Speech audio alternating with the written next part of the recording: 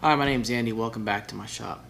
In the previous video, we kind of went over what I'm doing here with this Plenum box, which is to put some Wynn environmental filters on the back wall back here to recirculate my dust collection system. I went ahead and pre-drilled all the holes to assemble this, cut the circle in the bottom where the filter will be going down from here. I still need to drill my holes for the carriage bolts, but what I want to do tonight is go ahead and get these side pieces here glued to the bottom so I can put carpet on this face, and then this face here. And then once I get that done, I have a piece of carpet already cut out that'll mount under here, and then one that'll actually mount on the cover plate, we'll call it, that'll go right here. So what we'll need to do is flip it over, leave this connected just to keep everything straight, flip it over, unscrew a couple of screws from the other side, put moisture on it, put some glue on it, and then drive all the screws home.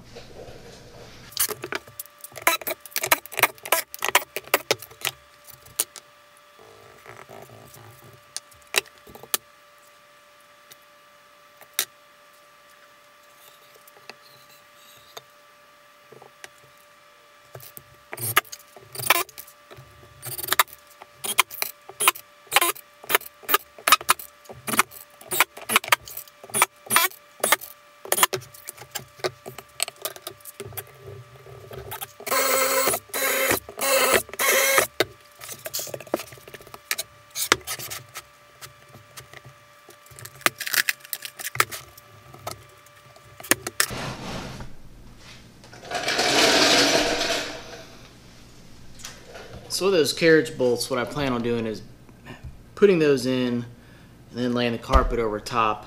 So I'm just going to staple the carpet down, and it shouldn't be too big of a deal. And I guess we're going to let this cook for a little while, and probably after dinner come back out here and I can lay some of the carpet in and staple it down. It should be, you know, it'll be one piece on the bottom, cut out the hole, you know, put all the hardware in, and then rinse and repeat for the top side here with more Gorilla Glue and screws, and then we'll go ahead and work on fitting the front with the carpet just to make sure there's no issues with fitment, because that carpet's gonna scrap here. You know, if I bring it all the way out to the edge here, I'm going to have to really push it back, so I'm holding it back a little bit.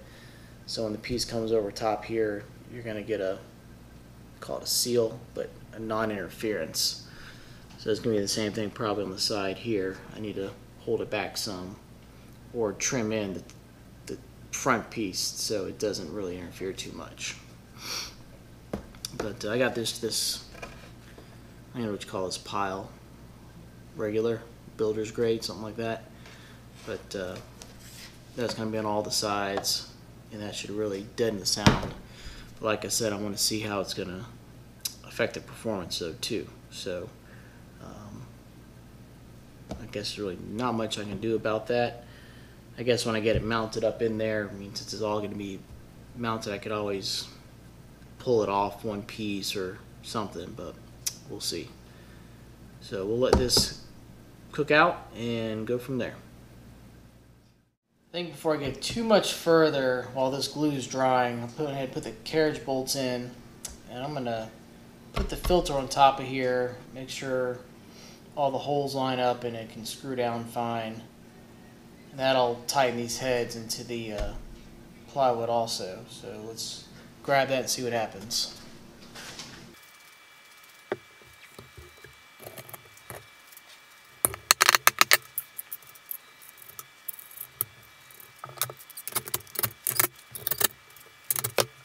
It's compressed pretty good there.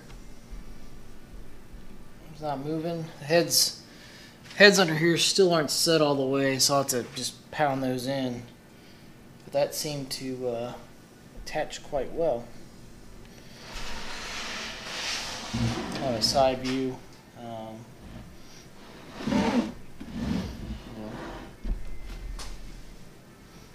There's a little bit of bow on this. I don't know if that's going to affect anything. So the glue's kind of put in here for the filter and the screen part. But I'm going to guess that's going to be kind of a, yeah, it's not super hard, but it probably has a little bit of play to it. Other than that, it looks pretty good.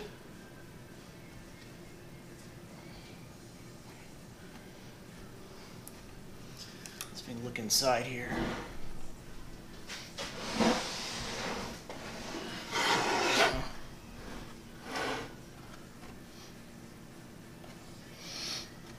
Hole lines up just fine going in here. So just pound these carriage bolts in, and yeah, that ring is compressed. I wonder if I need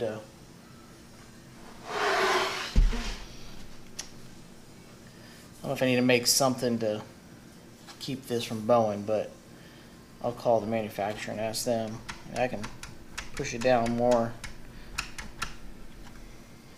but I think that, and I got some lock washers too, but since this is pushing down, I don't know how much those are going to do any good. So, all right, so let the glue finish setting up. Take this off, pound these in. I think we'll probably go ahead and fire up the compressor and lay that carpet in on the bottom and the sides. I think what I'll do is I'll just put these nuts back on so it doesn't push the carriage bolts out. So let's go and do that.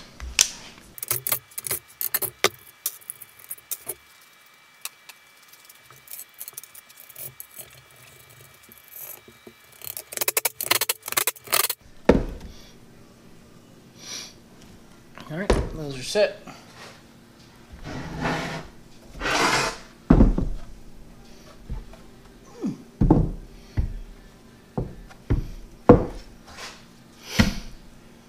Well, this has been, where'd my glue go? Here it is. What does this stuff say? Gorilla Glue.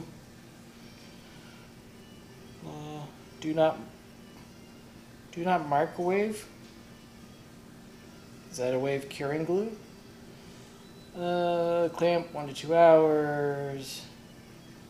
Fill cure 24. I think this thing's sat long enough we can just take this top off and start working on some carpet.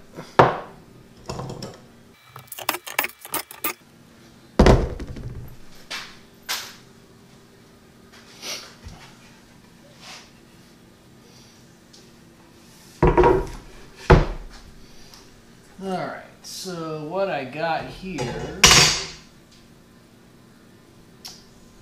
is the side and the front.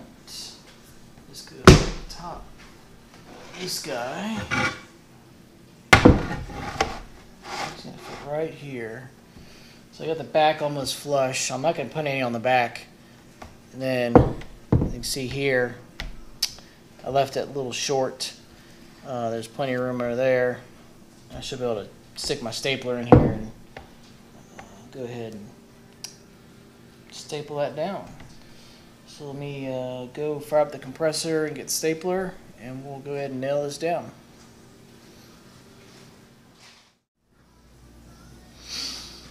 Alright. So I got just crown nail stapler, 3/4 inch staples. And I don't think there's any right way or wrong way for this, so we'll just kind of see what happens.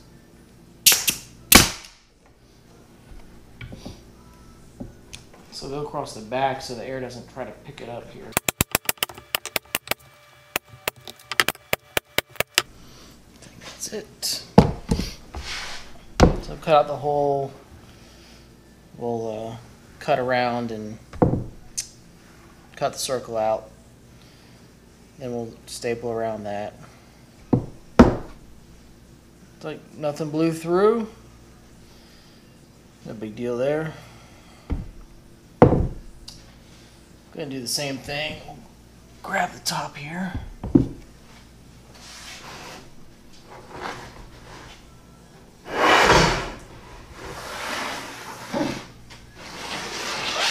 On the top, I kind of laid out where the sides are.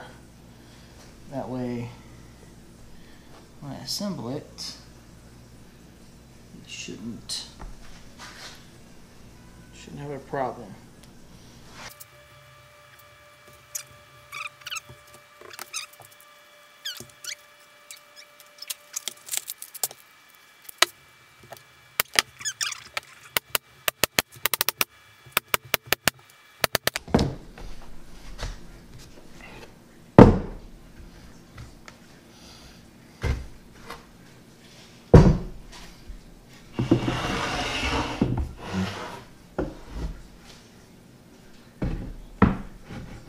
That'll work. So now, I don't know if I need it on the sides. I wonder if I just need it on the front part, top and the bottom. But he did say line it with it, so maybe I should just put it on all sides.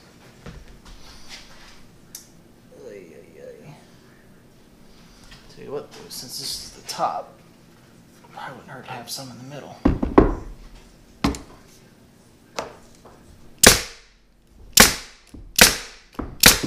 To keep it from sagging. Alright.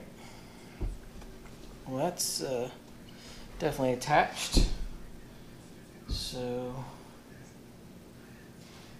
let's work on the side. So I'm going to cut that carpet off camera and then come back and attach it because it just takes up the whole table and it's a mess, and cutting carpet isn't that fun. But is this either? So we'll be right back. I got the hole cut out in the bottom here and my sides cut out here, so we'll go ahead and attach these. These should line up pretty good. So it's going to kind of rest on here and the top will come down and rest right here. Even them up to the back.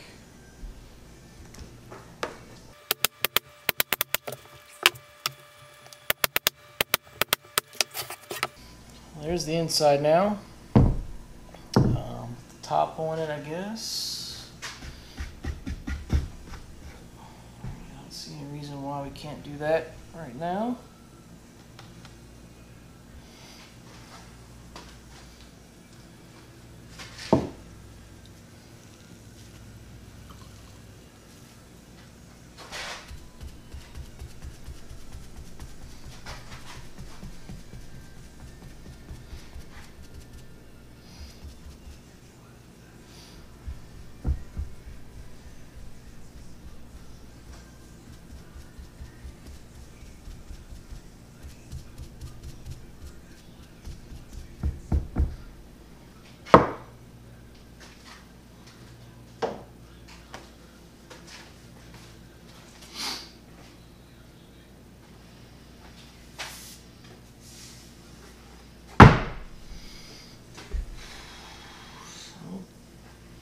Bolts are in. Trying to make sure there's nothing I need to put in here before I seal it up. I don't think there is. If not, I guess I can make another one. Screw holes, carpet, it's just front, back. Okay, see what happens.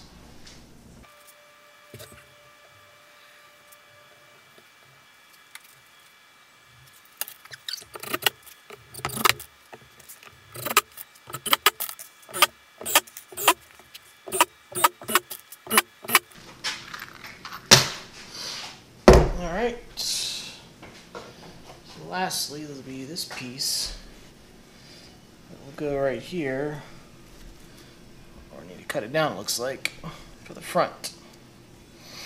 So take a little bit off of that, attach it.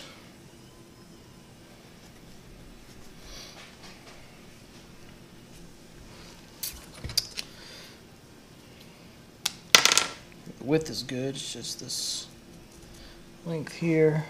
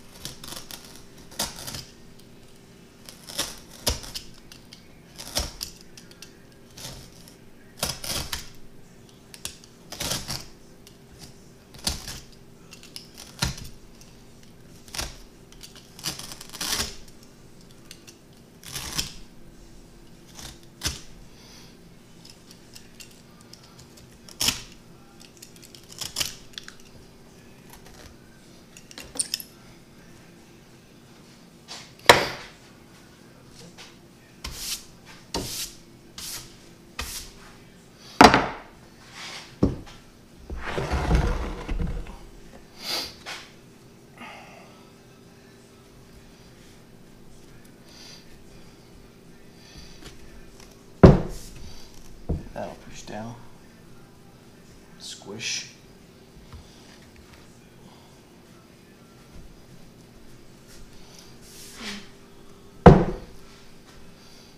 Yeah, if not, cut a little bit more off this bottom piece, and the top and sides are going good. It's really against this piece right here. I guess I didn't hold that back far enough, but that's no big deal. So we'll get that attached to the top, and then what's next? I guess the box will pretty much be done. So I think in the next video what I'm going to do is work on cutting a hole in the back wall, try to fit this through there. It has to either get the right height out of it, the right width out of that block, and this should slide right in. Have the back on it afterwards, because the back